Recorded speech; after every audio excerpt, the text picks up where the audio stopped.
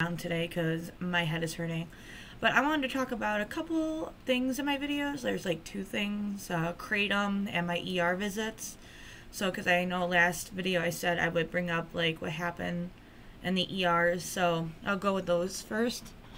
Sorry, I adjust myself. So, okay, so I used to go to the ER a lot. Like, when I say a lot, I mean a lot. And, you know, people thought, you're just there to get drugs and stuff.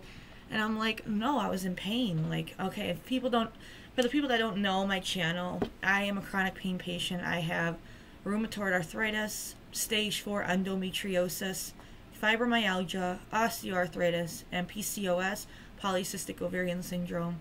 So I got a lot going on. So anyway, ooh, that sounded bad, didn't it? So I used to go to ER a lot. Well, it started in like 2014 to 2016 era was like where I went a lot. Like, the specialists wouldn't do anything. They would not, you know, treat me. They would just say, you're fine, you need to exercise, you're fat, you know. And I struggle with an eating disorder, so that doesn't help. So I was just so mad. Like, you know, nobody would listen to me.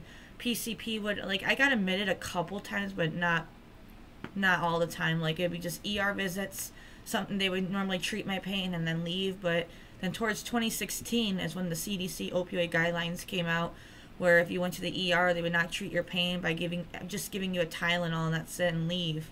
Well, I was in a lot of pain, and I actually got blacklisted at St. Mary's Mercy in Livonia, Michigan. But thankfully, a doctor, whom I'm not going to name, got my name off the list because she knew I'm not a drug addict. So I used to go all the time there because I lived over there. I would go to the same hospital, but then after that I had to go to a different hospital when it was bad because I didn't know what to do. You know, I was in so much pain and felt like each flare-up I felt like I was going to die. Like, I said, this is it, I'm going to die. But I didn't, you know. But you feel like you're going to die when your body's like hurting and it's on fire and feels like someone like dropped acid on you and stabbed you and stuff. So I was blacklisted there, and recently they just took it off, which I'm really blessed because it shows you right there I'm not an addict.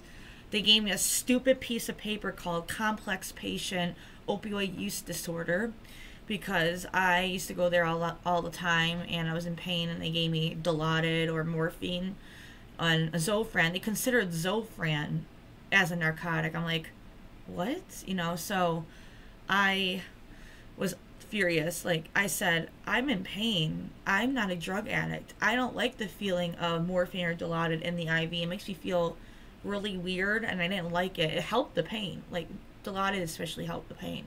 But, you know, they would not give it to me anymore, so they tried to do ketamine, and that shit effed me up. Like, it was horrible. I hated that shit. You know, I was hallucinating, and I was thinking I was gonna die. I didn't like it. So they tried that because they thought, well, if she wants to get here and get high, we'll give her ketamine. And I hated it. I said, I don't want to, no ketamine, please. I don't like feeling high. So it shows you right there. I don't like getting high. I would be a terrible drug addict. You know, and like I said in my previous videos, that drug addicts deserve help. They do, as well as chronic pain patients. We should be all treated equally, but differently. We should have a different case. Drug addicts have a recovery case, while chronic pain patients have their case to manage their pain. I know some drug addicts are chronic pain patients, but that's less than 1%, which is very low. So a lot of the time people will say, well, I got addicted after surgery with my Norcos or Vicodin or whatever. I'm like, well, did you get high off your meds? No. I just took them all the time because I was in pain. Well, that's different. That means you're just dependent, you know. Dependent is, you know, where you, like I said, insulin. Diabetics are dependent on insulin, and asthma patients are dependent on their inhalers or medicine, just like antidepressants. So it's just dependency, you know. Those two really, people need to get educated about it. Just look up dependency and addiction. Addiction, the main purpose is to get high, and you sell your meds, or you sell your body. You know, that's horrible. You know, it's a really sad case with addiction. But it's also sad that chronic pain patients are being denied help. Not too long ago, not recently, about a year or two ago, I recently got into a fight with one of my friends who was a recovering drug addict. And I met her through rehab, not drug rehab. I was at a nursing home, a rehabilitation nursing home. I was having a lot of fall spells, and they admitted me for 2 weeks there. So this girl was there. She had pneumonia really bad, and she overdosed a couple times from heroin, and she had pneumonia really bad. So they put her in rehab for about a week or two, and she was going through withdrawals. I'll never forget. She was yelling, and it was sad, you know. But she was very nice. We were like really good friends, and I was writing about the opioid crisis back in 2017 because I went there in 2015 or 2016, I forgot. So back in 2017, when Don't Punish Pain was founded, I think I knew a little bit of it, and I was talking about like, oh, this opioid crisis is terrible. I said, you know, it's unfair that we're being treated like drug addicts when we're not, and it really upset her, and I didn't mean to upset her. Let me put this down. And she's like, you don't understand. I was an addict, and we need to ban opioids because it's going to make drug addicts fall back to our relapses. I felt like saying, okay, I understand that you are a drug addict. You know, you're in recovery. I can't imagine what you're going through, but you can't imagine what we're going through, that we have to be punished because of your behavior. Like, I'm not saying that, oh, you know, F drug addicts, I don't care about them. Not at all. They deserve help. But that shouldn't mean that because you're projecting your problems onto me because you can't control yourself with, you know, taking drugs. Like, I'm not trying to be insensitive, but they're being insensitive by saying we need to ban opioids because I can't control myself or I'll go back into relapses. Like, what about us? You know, we're in pain. You know, there's suicides due to pain. There's veterans who are denied pain medicine, and they fought for our freaking country, and they deserve pain meds. They deserve first priority, and that pisses me off. So, back to the ER, I got admitted a couple times, and all they found was cysts on me, so they did diagnose me back then with polycystic ovarian syndrome. But when I went to my OB currently I have now, she diagnosed me with stage 4 endo, and I was under the knife for 4 hours when it was supposed to be an hour or an hour and a half surgery.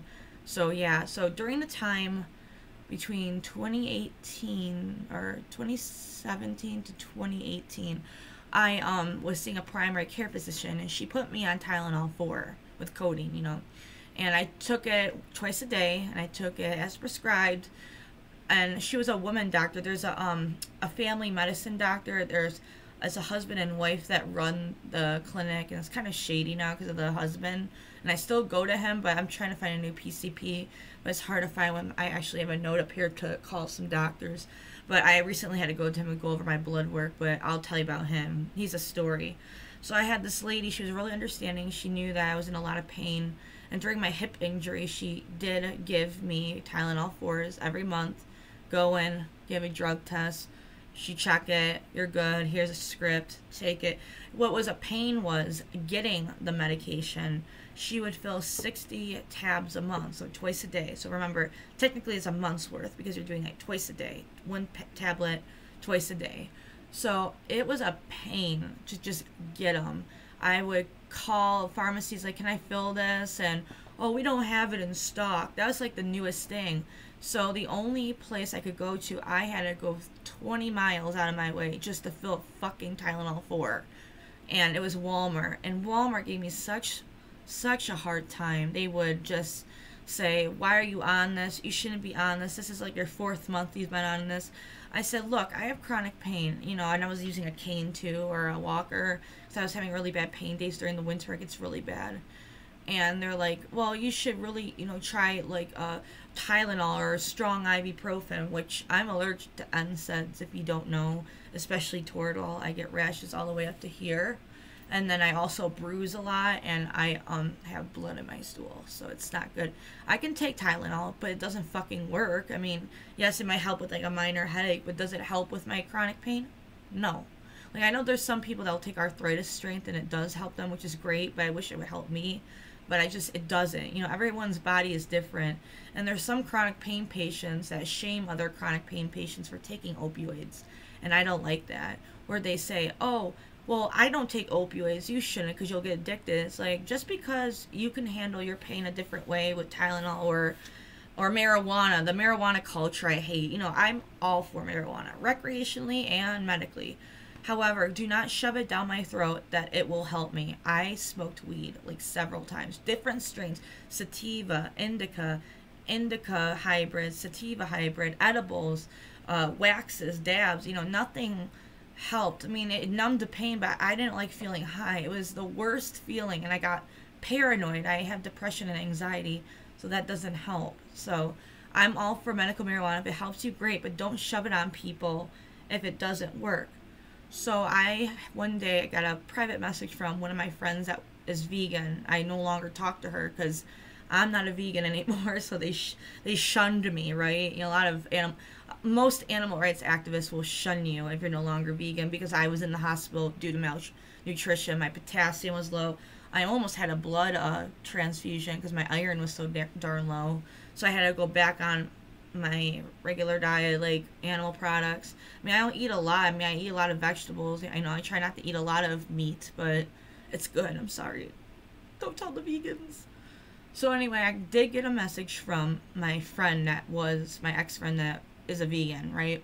And she told me, because I told on my Facebook, I talk about my chronic pain journey, and I said, I said, I don't know what to do. They cut me off my pain pills. So this is the part. So the woman doctor switched to go to urgent care. They owned an urgent care down the road. And so the husband took over, and the husband was not keen on pain medications at all. Because last time he was there, he wasn't going to refill it, but he saw it was on my chart, so he did. So when I went there this one day, he comes in, he's like, okay, we're going to take you off your pain medication, like cold turkey. I was freaking out. I said, can you, like, at least, like, wean me off? And he's like, okay, you got 1 month to, we'll just give you, like, 2 days. I'm like, 2 days? So they gave me 2 days, so four pills. So I had to basically go off cold turkey, and I went through the worst withdrawal. And it doesn't matter if you're dependent. Like, I went through a withdrawal on Prozac about 2 months ago. It's horrible. So it doesn't really matter what medicines. Even people that get off caffeine, like, get agitated, or nicotine, So I remember my friend wrote me. I said, I wrote on my Facebook, I said, I can't believe my doctor took me off pain medication cold turkey, and I'm going through the worst withdrawal. I had diarrhea. I was sweating. It was horrible. I was throwing up. I felt sick, and my pain was worse than ever, So my friend says to me, have you tried Kratom? I'm like, Kratom? What's that? I think I've heard of it, but I didn't know really what it was. So, I left my phone over there. I was going to read about it. Hold on for a minute. Let me grab it. Okay. So, Kratom is a natural supplement. It's illegal for people over 21, and the DEA wants to ban it because it's natural, and the big pharma can't make money off of it. Almost kind of like how they put a prohibition on marijuana. They want to do this on Kratom. So I'm going to look up Kratom right now. We're going to ask Google, what is Kratom? According to Wikipedia, Mitragina speciosa is a tropical evergreen tree in the coffee family native to Southeast Asia. So it is part of the coffee and tea family, and I actually have a little bit to show what it looks like. So I am running low, so I get it on a vendor online. No spawn, but the Golden Monk, they're everything. I love them. Their customer service is great. Their quality is great. So Kratom looks like this. Sorry if the color is bad. Let me see if I can turn on the light. It smells like green tea. I'm trying to see if you can see it so that's the powder. It's green. It's like green tea. It looks like green tea. It smells like green tea. It smells like tea. If you drink tea and smelled like raw tea, it smells like that. It smells like green tea. So what you do is, I recommend for people that have chronic pain to try this. I'm not shoving it down anyone's throat. I just recommend, like, if let's say you get cut off your pain meds, or you can't get them, especially Kratom helps with withdrawal. So right after she told me, I went up to the smoke station by my house is very legit. They have certifications that they've tested it several times. Like, they went through like a process to make sure that it was a good Kratom, like, no poison in it. Because don't buy it from the gas station. That's dangerous. They could put drugs in there. But if you buy it from a reputable vendor, even online, I will even put the link in the description where I buy from. They're really good. They're a little bit pricey, but you get a lot for your buck, and it's great quality, and you don't have to use a lot. So, so what I do is I recommend the red strain to start off with chronic pain, especially at night. So if you have a hard time falling asleep at night, I recommend red mangda, M-A-E-N-G-A, mangda, D-A, red, like the red strain. And there's also red Bali is good too. And what it does is, it's a little, like, it's like a melatonin, I always say. So what I do is, to start off, I would do 1 teaspoon. You take a teaspoon measurer. I don't have that either. I'm not prepared for this. But you take a teaspoon and you measure it. Make sure you measure it, like how how you bake or whatever. Measure it. Mix it in a drink, non-alcoholic. I recommend a citrus drink, lemonade, orange juice. I know a lot of people say orange juice, apple juice, even apple juice. I mean, I don't know if that's citrus, but anything that's citrus or juice, and mix it. I would blend it, especially, I would just use lemonade or orange juice because I had a friend who has MS and she actually used lemonade and it worked and she didn't taste anything because it tastes bitter. It doesn't taste gross. It's just really bitter and powdery. So people always say, well, about the toss and wash method. I don't recommend that if you're a beginner. I recommend to take 1 teaspoon, you mix it in, or use a blender to really mix it in so you don't taste the powder. Then pour it in. You have to drink. I recommend you drinking it within 10 minutes because if you want the effects to work faster, it will work within like 10-15 minutes depending on your body. So that, and then let's say if it doesn't work, like 1 teaspoon doesn't work, wait a half hour. If that doesn't work, do another teaspoon. You cannot overdose on kratom. There is times where you can get sick if you take too much, like kind of like a hangover, like how when you drink too much alcohol you throw up. It's not like alcohol. I mean, if you take too much, you'll throw up, you'll get sick, and you'll get the wobbles. And what that is you'll feel dizzy and you're like kind of, like falling over. You don't want to take too much. I recommend like 2 teaspoons 2 or 3 times a day, but please space it out. They always say 2 to 4 hours. And so the toss and wash method, and then there's also capsules, but I'll be honest, the capsules don't work. But I do recommend, if you do not want to drink it, it's hard, or the toss and wash where you put it in there and swish it around and swallow it. That's what I do. And I'll even show you on camera because I haven't taken it in a while. My legs are hurting. So I'll show you how I do it. But there's Amazon. I will also link in the description. It's called the Oblate Discs. And what it is, it looks like a piece of plastic. And you take your kratom, measure it, put it on the piece of plastic. It's edible. And you wrap it up into like a parachute.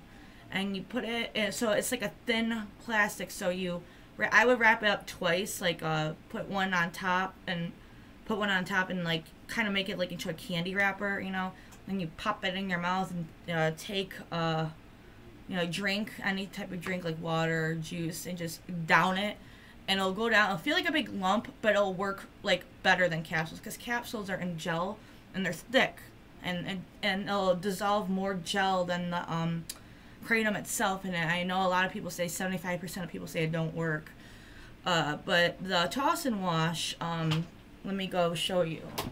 So what I do is I use Gatorade a lot. I do not use plain water because I learned the hard way. Let me go get my purse. Let me get my spoon out. So you get a teaspoon. Okay, where is it?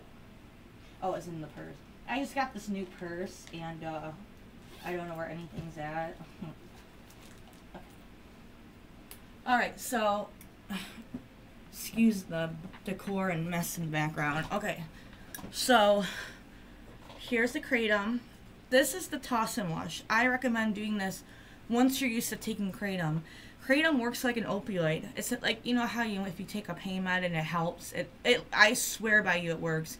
As a chronic pain patient, I've been taking kratom for 2 or 3 years now, and it is a godsend. Like if I get cut from my meds, I'll take this, but some days it just doesn't work because it does not help my endo pain.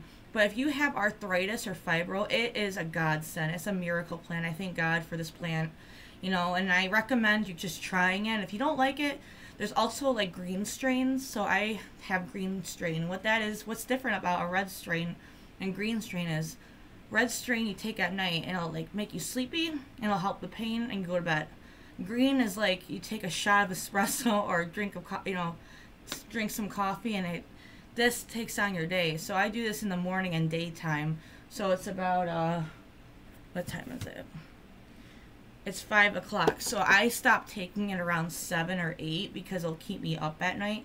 So I can take it between 5 and 6. So I haven't taken it in a while, and I don't think my new shipment of Kratom came today. I'm really pissed. The USPS is always not delivering it on time, so I probably won't get it till Monday. So I'm just going to go to Wild Bill's down the road and just get a little jar. I'm so mad because I have to put more money out. And I need it, though, because I just started a new job. I just got a job at Five Below, and if I'm on my feet a lot, I take the supplement. I let people know it's a supplement because I don't want them saying, "Oh, what the hell are you taking?" You know. But I let even my coworkers know. Back in the day, I had this coworker who I'm not going to name. I used to work at an unemployment agency, and she had really bad chronic pain. I felt really bad for her. She also had 5 screws in her back due to a really traumatic marriage, which I'm not going to get into. But I recommend Kratom to her, and she didn't want to try it, so her loss. Like I hope she like remembers it, unless she was already on medicine and she didn't want it. So, but I don't like shove it on people. I do recommend it though if you are cut or not on pain meds whatsoever. I would try this and see if it works. There's different strains, like you can just try each strain. But I would go to a vendor, which is the Golden Monk. I don't know if they have sample packs. What you can do is they do have a customer service number. You can call them and say, "Hey, I've never tried Kratom before. I don't want to spend $40 on 250 grams, which equals 8 ounces, which is a really good price because the Kratom at the smoke shop, 8 ounces is $60. I'm like, yikes. So it's cheaper. It's like in a big bag you get, or sometimes they come in a bottle. Just let them know, say, do you have sample packs for like a couple bucks? Or I think the sample packs are like $6. I think they have them still. If not, there's another one I recommend, but the only thing is the Golden Monk accepts credit cards. A lot of Kratom vendors online don't accept credit cards, only e-check is because, or money orders, because credit card companies don't like to purchase Kratom. They think it's a drug, which it's not. The FDA is trying to schedule it as a substance 2, like Schedule 2, I think it's called. So, okay, so I got my Kratom. So see how I measured it? Make sure it's completely measured. It's hard to see. Hold on. Sorry, my lighting sucks. I will eventually get better lighting once I get the money. So what you do is I have my Gatorade here. So what I do is I have to, my mouth is always dry. Okay. So wet your mouth now. So this is going to probably take me about 30 seconds to 60 seconds, so bear with me. So take the spoon, I'm going to turn and go like this.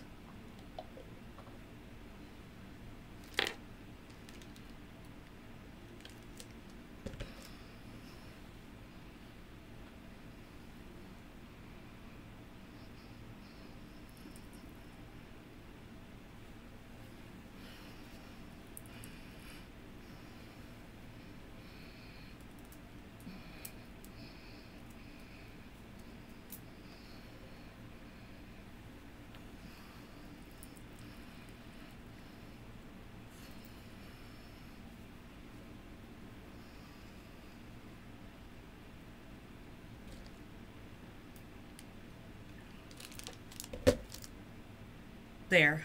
Before, I don't recommend this to beginners because you'll gag and you might throw up because it's bitter. It doesn't taste bad. I apologize for drooling if I did. My hair is so hot.